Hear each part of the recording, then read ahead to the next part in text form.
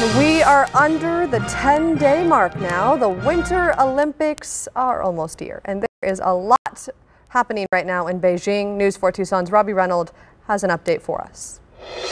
Just 9 days to go. Winter Olympics are right around the corner. We have a lot to get to today. The Beijing Olympics Committee has just confirmed 13 new COVID-19 cases connected to the Winter Olympics.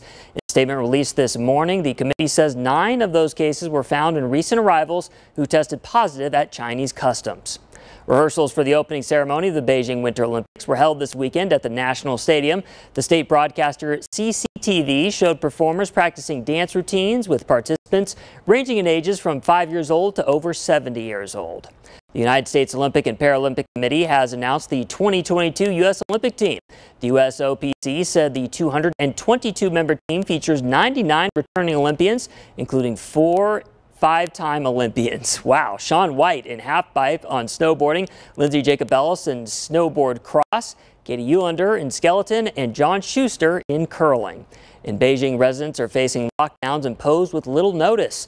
As the Chinese capital seeks to prevent a major coronavirus outbreak, the lockdowns are part of the Chinese zero-tolerance measures to fight the pandemic that have been ratcheted up ahead of the games. At least 6 Beijing neighborhoods have been targeted for lockdowns, and officials in Beijing said that they would conduct a second round of mass testing.